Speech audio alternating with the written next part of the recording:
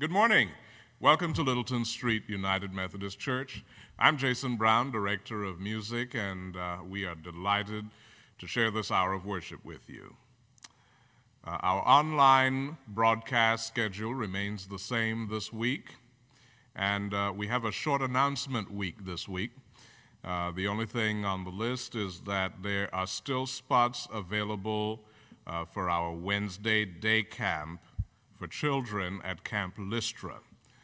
If you are interested in sending your child to our Wednesday day camp, please call or text Mary Abbott, Director of Youth and Children, at 803-518-7315, or send her an email at mary@lsumc.net. Now, let us prepare our hearts and minds for worship.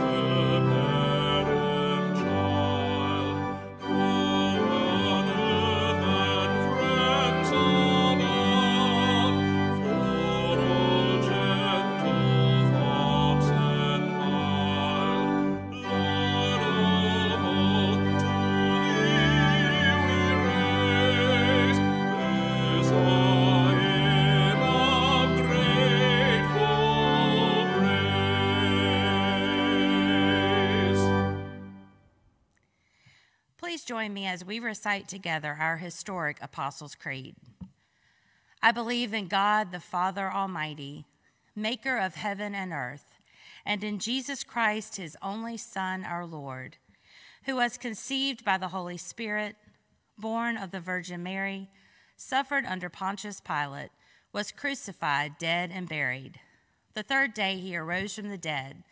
He ascended into heaven, and sitteth at the right hand of God the Father Almighty. From thence he shall come to judge the quick and the dead.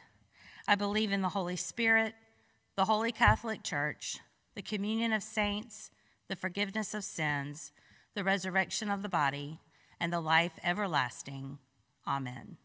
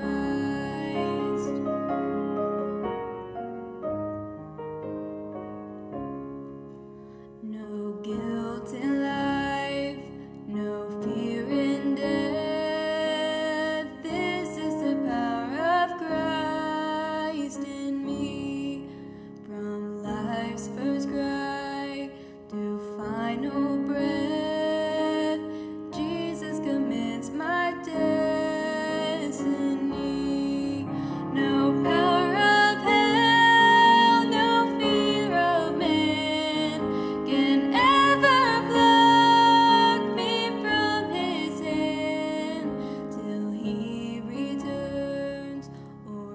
calls me home. Here in the power of Christ I'll stand.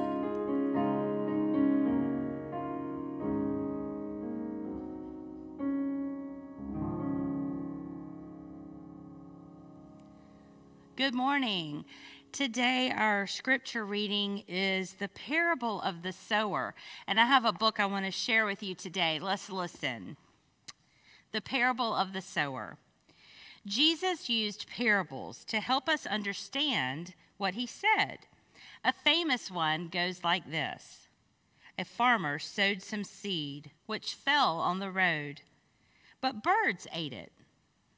Some seeds fell on the rocks, but the sun burned up the young plants. Other seeds fell in the thorns, which choked the plants. But the seeds that fell in good soil grew up and produced a huge crop. The good soil is like a man who hears and understands God's word. You have people in your life who are trying to plant the teachings of God's love in your heart. But a heart that is hard and bitter isn't going to allow anything to grow, is it? There are other times when people hear the word of God and get excited about it, but that excitement fades away because our understanding is just too shallow. That's the way it is with the seed that fell on the rocky soil. Sometimes we hear the word of God and we believe what it says, but we want to continue to do the bad things that we're doing. That is like planting the seed with a bunch of weeds. And if you look around sometimes in your gardens or in your flower beds, we know what happens. Weeds take over, just like the bad things will take over. The last seed is the best because it fell on good ground. If you learn what you hear at church and Sunday school, the seed that God plants in your heart will grow. Your life will produce good fruit, and you'll be able to live the life that God created you to live. I love parables, and I really like today's parable. May God's word be heard and understood by us so that we can live more and more like Jesus and be the good soil. Let's pray together. Our Father, help us to be like the good soil in our lesson today. Help us to listen to your word and grow up to be the kind of person you want us to be. In Jesus' name we pray. Amen. I hope you have a great week. I'll see you next Sunday. Please join me now for our morning prayer. Almighty God, we give you praise and thanksgiving today, knowing that you love us and are with us always.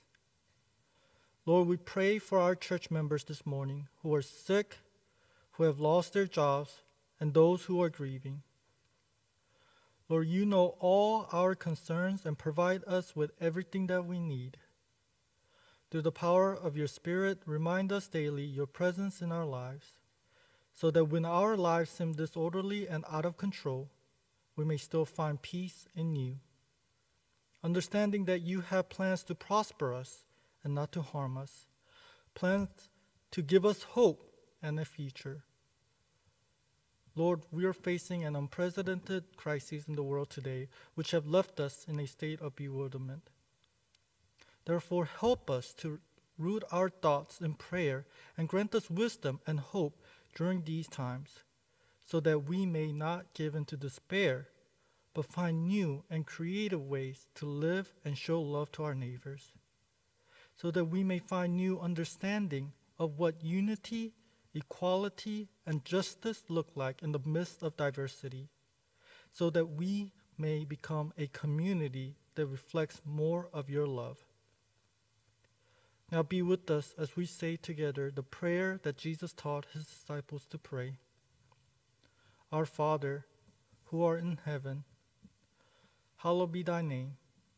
Thy kingdom come, thy will be done, on earth as it is in heaven. Give us this day our daily bread, and forgive us our trespasses, as we forgive those who trespass against us. And lead us not into temptation, but deliver us from evil. For thine is the kingdom, and the power, and the glory forever. Amen. Even though we are not able to be gathered in this sacred space for worship together, the work of the church continues. If you would like to contribute to the good things happening at Littleton Street United Methodist Church, we invite you to send a gift to the church, either by the link that's in the comments section on your screen. You may text to give, or you may send a gift via the mail to the church office.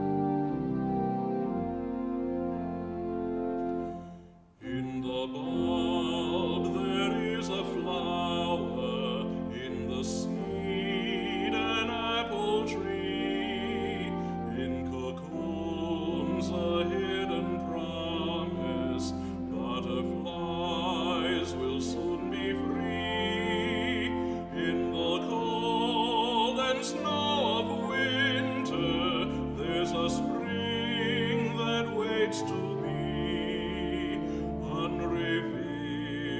until its season, something God alone can see. There's a song in every silence, seeking word and melody. There's a dawn in every darkness, bringing hope to you and me. From the past will come the future, what it holds a mystery, unrevealed until its season, something God alone can see. In our end is our beginning, in our time infinity, in our doubt there is believing, in our life eternity, in our death a resurrection, at the last a victory, unrevealed until its season, something God alone can see.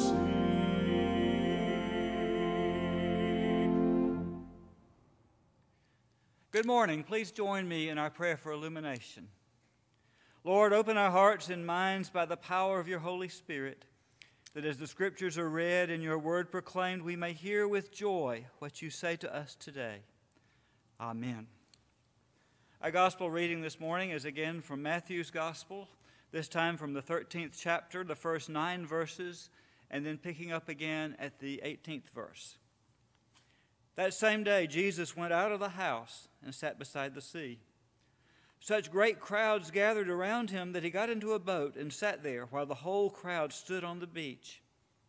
And he told them many things in parables, saying, "Listen, a sower went out to sow, and as he sowed, some seeds fell on the path, and the birds came and ate them up. Other seeds fell on rocky ground, where they did not have much soil, and they sprang up quickly, since they had no depth of soil. But when the sun rose, they were scorched, and since they had no root, they withered away. Other seeds fell among thorns, and the thorns grew up and choked them. Other seeds fell on good soil and brought forth grain, some 100-fold, some 60-fold, some 30. Let anyone with ears listen." And then his explanation at verse 18. "Hear the parable of the sower. When anyone hears the word of the kingdom and does not understand it, the evil one comes and snatches away what is sown in the heart. This is what was sown on the path. As for what was sown on the rocky ground, this is the one who hears the word and immediately receives it with joy. Yet such a person has no root, but endures only for a while. And when trouble or persecution arises on account of the word, that person immediately falls away. As for what was sown among the thorns, this is the one who hears the word, but the cares of the world and the lure of wealth choke the word, and it yields nothing. But as for what was sown on good soil, this is the one who hears the word and understands it, who indeed bears fruit and yields, in one case 100-fold, in another 60, and in another 30. This is the word of God for the people of God. Thanks be to God." Amen. Let's pray together. Lord, as you plant seeds in our hearts through our time in your word, let them fall in the good places and bear fruit in our lives. For we pray in Jesus' name, Amen. I want to invite you this morning to use your imagination just a little bit, to imagine that you are sitting along a lake shore somewhere. You may be out at Lystra. You may be out around Colonel's Creek or some of the other places around Lake Wateree where some of us have spent years. You may be up at Lake Junaluska, but imagine that you're sitting along the lake shore. Imagine as you're sitting there, you hear the birds. You watch them as they move and as they fly around. You feel the breeze. You may smell something. You may smell the flowers. You may smell the fertilizer somewhere. You may smell dead fish. But you smell the breeze moves, and you smell and you see and you hear and you feel comfortable as you're sitting there. And then imagine you look across the way and you see a farmer, a modern farmer perhaps, with a tractor planting seeds as he goes across the way, as he goes up and down the rows. Now imagine what it would have been like if you were on the Sea of Galilee. And you were standing there and you were watching and you were looking around the Sea of Galilee and you saw Jesus come out of a house where you knew that he had been talking and in controversy with the Pharisees and in controversy with his family, and now it seemed like he was ready to get a little bit of rest. So Jesus came out.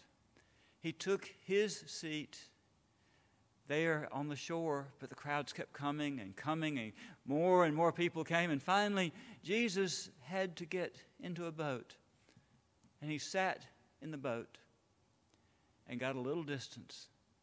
Now, what would he do? Would he sing, "Lord, you have come to the lake shore"? He might have wanted to. Would he sing, "Shall we gather at the river"? Who knows? But rather, Jesus looked out. He saw the crowd and he began to tell them parables. Matthew says he told them many parables. But the first one, as he told it, he was looking. And many commentaries imagine that he looked across the sea and he saw that farmer with a bag in his hands, pulling the seed out and broadcasting it, throwing it everywhere he could. Others believe that the other method that was used in Palestine might have been what he saw, where the seed was tied in a bag that was tied onto the back of the farm animal, and there was a hole in the bottom corner of the bag, and as the farmer walked his animal up and down the way, the seed came out, dropping from the bag into the places where he was planting. But in any case, the seeds were being spread as Jesus looked out. And I like to imagine him watching and seeing that farmer and then looking at the crowd and then beginning to tell the parable.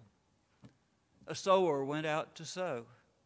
As he sowed, some seeds fell on the path, and the birds came and ate them up. Can you imagine what it would have been like? You can imagine the seeds flying. In most of our places, we can see the crows and some of the other animals that again and again and again come and eat as we cast things out. And I imagine somebody in the crowd was looking and seeing that and saying, "Look at those birds. Isn't it wasteful to throw those seeds where those birds are getting them?" But the sower kept sowing. And Jesus kept teaching and telling the story. Other seeds fell on rocky ground where they did not have much soil, and they sprang up quickly. And since they had no depth of soil, but when the sun rose, they were scorched, and they withered away. And somebody in the crowd was looking as the sower was sowing the seed and seeing where they were landing on the rock. And now this was not just bare rock. Apparently in Palestine, in these places, there are places where there is a limestone shelf with just a small amount of dirt covering it. So the seeds would begin to grow, but they wouldn't have much place for the roots to go. And somebody was probably in that crowd saying, "Look at that. I know that there's rock right there. That seed is not going to grow." But the sower kept sowing. Jesus kept planting seeds in the life of the crowd. And then some of the seed, Jesus says, fell among thorns, and the thorns grew up and choked them. And that's so easy to imagine as you look, and somebody in the crowd was looking and Jesus and seeing the seeds going, and look at that, they're briars right there. There are all sorts of brambles and thistles. Nothing's going to grow in there. What a waste of seed. But the sower kept sowing. Jesus kept scattering seed among the crowd. And then Jesus said other seeds fell on good soil, brought forth grain, some 100-fold, some 60, some 30. What we don't understand when we read that originally is that what Jesus is talking about is miraculous growth. Normally, the output from the seeds that were planted would be in the single digits. And here, Jesus is talking double and triple digit yield as the sower sows. The extravagant work of the sower is rewarded by the extravagant growth of the seeds that are planted. Now take a minute, imagine looking around the crowd. Look at the people who are there. Over in this corner are some people who just came because that's where all the crowds were for that day. All of the crowds were there because Jesus was there, and Jesus was the one who was the center of all the raves and all the crowds, and they were there because that was where everybody was. And they were listening, but what Jesus was saying wasn't really hitting them. It was like it was hitting that path and was gone almost immediately. And some of the people who were in that crowd were like that rocky soil. It sounded so exciting to hear Jesus talk, to hear the other parables that he told, to hear about the kingdom of heaven, to hear about the good news of God's love, and they would get so excited until something went wrong or until time went by. And all of a sudden, their roots, which hadn't had an opportunity to grow, would be gone, and they would be gone. One of the churches that we served a number of years ago loved to tell the story of the family that came to the church and were so excited and so enthusiastic about the work that they could do in that church and the way that God was moving among them. And they wanted to be baptized and join the church, but because of their backgrounds, they wanted to be baptized by immersion. So Mr. Towery arranged for everybody to come to his home where there was a nice, beautiful pool and a nice place for a picnic. And they were going to have a baptism, and then they were going to have a party with hamburgers and hot dogs, and the whole church family was there to celebrate. And everything went beautifully. And then the next Sunday, that family wasn't at church. The next Sunday, that family wasn't at church. Their roots withered, and they just disappeared. But the church kept sowing seeds, just as the sower in Jesus' parable kept sowing, and the crowds kept listening and learning. And some were like those among the thorns. They heard, but in their minds they were worrying, oh, what is the COVID virus going to do to things? How are we going to get by? The economy is horrible. How am I going to feed my family? All of the cares of life were so deep in them that the seeds that Jesus was sowing were choked out. But the sower kept sowing. Jesus kept teaching. The crowds kept listening and learning. In one of our churches, we had a wonderful lady who sat on the very front row on the left side and always grinned during the sermon. She would nod and she was grinning. I was not feeling comfortable. I could look over and she'd be grinning and nodding, and I'd feel so much encouragement until that Sunday when I looked over there at Miss Mamie, and Miss Mamie's face fell, and she had a panicked look on her face for a moment. And I thought, oh no, what did I say? Something must have been wrong in this. And then I was going to ask her after church, but she disappeared. And I thought then, oh, I really must have said something. I really must have done something wrong.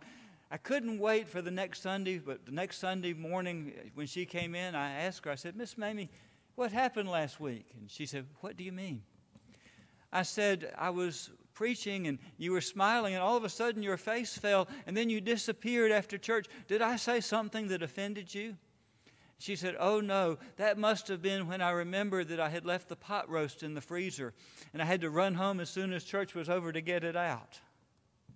The cares of the moment, the cares of the world, for that time had choked out what she was doing. And so it happens. We can be like the soil where it's like on the path, where the birds come and take any seeds that are planted and we don't hear them. Or we can be like the rocky ground where we get excited and get enthusiastic and it fades away in the first sign of trouble. Or we can be like the seeds, we can be like that thorny ground where the soil is good, but there's no chance because of all the other cares of things really growing. Or we can be like that good soil, where the seeds fall and they grow and things happen and God begins to work and the yield is, as things happen, is 100-fold or even 30-fold, a miraculous yield in our lives and in the life of those that we meet. But there's something that worries me about this parable. It's about the disciples, because as we read in Matthew's gospel, Jesus had been teaching them. They had heard so much of what he was saying. They'd seen all he had done. After all, this is the 13th chapter, the very middle section of Matthew's gospel, and the disciples still don't get it. They say, why are you teaching in parables? They ask him what it is that he means, and he has to give to them that explanation that begins in that 18th verse about what kind of soil the seeds were landing in. And I suspect when he was teaching them, he was wondering, well, why weren't they paying attention? And he began, as he was talking about the soils, he might have been actually tilling some soil, if you excuse a kind of a jump in metaphor, tilling the soil in the hearts and minds of the disciples so that they wouldn't be like that path where the seed bounced off, or that shallow soil where things didn't stay but withered, or so concerned that with the things around them that they missed and the things that were important were choked out. Because I think as they learned, they grew, and the seeds that he planted changed them as they began to take part more and more in his ministry, to the point where after he ascended, they were able to get out and they were able to spread those seeds and teach and share themselves with that miraculous growth that means that we are here today because of the seeds that were planted and the seeds that were planted from generation to generation. And that's what we do here at Littleton Street. This is why we work so hard to make sure that things are going on. This is why we have the programs that we have, the online music, the online prayer time, the things that are happening with our young people. All of these are ways of preparing soil in hearts and minds of people so that God can work and the seeds that are planted can grow. And we can all become closer and closer to the people He's made us to be. The yield that He calls from us is a yield of miraculous proportions. But we keep on doing what Jesus did. He keeps sowing the seed. We're reaching out, sowing seed, offering hope and love and grace, good news of God's power in our world. And the cares of the world are still there, but we know the one who is in control. And God continues to work and move and guide and bless. Let's pray. First, Lord, we ask you to make us good soil. that as you sow your word in our hearts and lives, it might find a place to blossom and to grow. But Lord, you've called us all also to sow. In good times and bad times, through all that happens, you call us to plant that seed, to sow those seeds of your love and your grace. Don't let us get discouraged, but help us to remember that as we plant the seeds, you make them grow. And the harvest is 100-fold, or 70-fold, or even 30-fold, but miraculous because of your extravagant love. In Jesus' name, amen.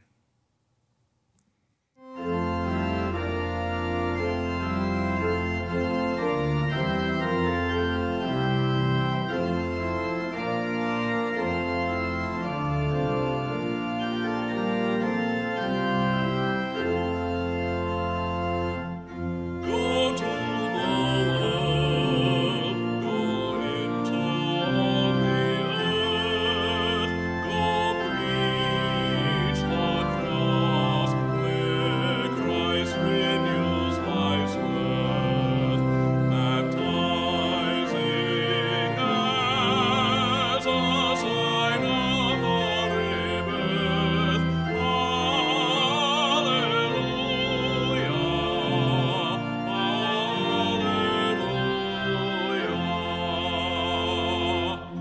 Go to the world, go into every place, go live the word of God's redeeming grace, go seek God's presence in each time and space. Hallelujah.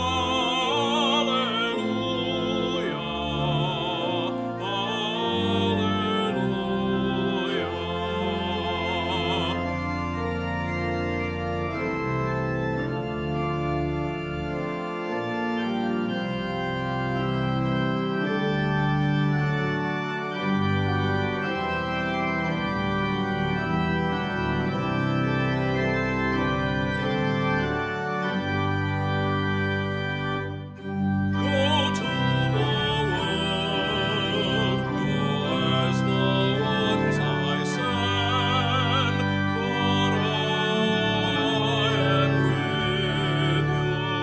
you till the age shall end, when all the hosts of glory cry Amen.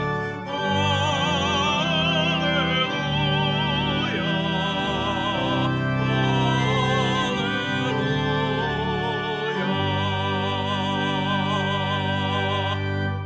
As we go out, let me invite you to remember those people who have planted seeds of hope and love in your life. And to remember those people around you in whose lives you can plant seeds of God's grace, God's power, and God's love.